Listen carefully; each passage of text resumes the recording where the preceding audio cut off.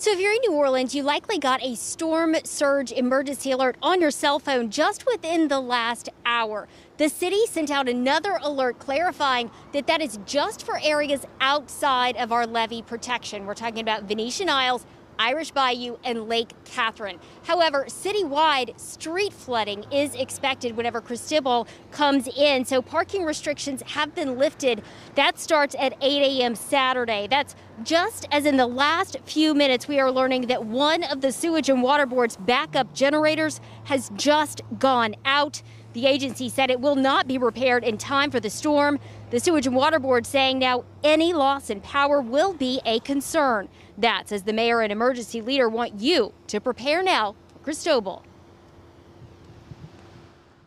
This storm appears to be very aggressive. We hope that it moves fast. There's going to be heavy rain, potential street flooding and winds, and that can all arrive before this system actually arrives itself. Please put your safety first.